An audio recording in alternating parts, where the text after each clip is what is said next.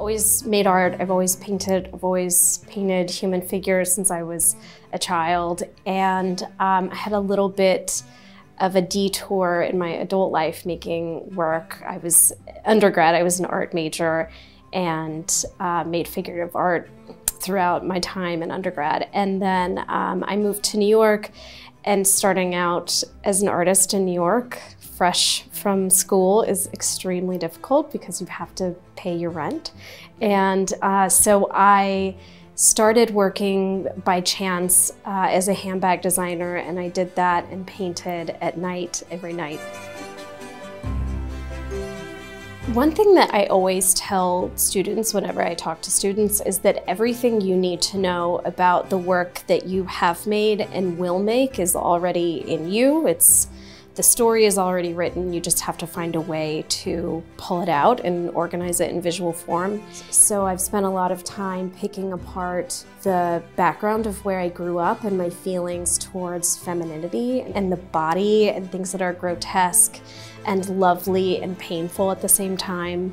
And that's really connected to my time growing up in the South, where gender roles are very rigid, and things like bows and pink and things that are delightful are always come with a side of pain.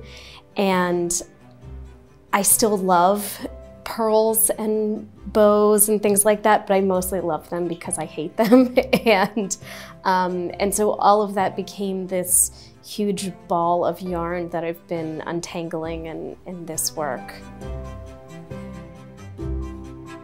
I think there are two parts of the engagement. One is engaging with my work and connection to the other pieces around, and also to the prior show, the part one last year, which included lots of my friends. This collection includes many of my friends, people I haven't met, and other people who I know working right now whose work I just really admire. So I think having that context is really valuable to me, and it's probably very valuable to viewers, knowing that they get a slice out of someone's incredible vision of what's happening in the contemporary art world right now.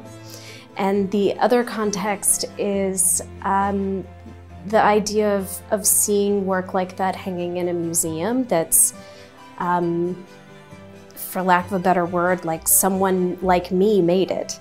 And I think if I was a young person, say walking in a museum, and I saw a piece that I felt connected with, that I could imagine myself making one day, it could help spur on some excitement about art making or art collecting, or what it means to be in a female body or a feminine body or any body at all.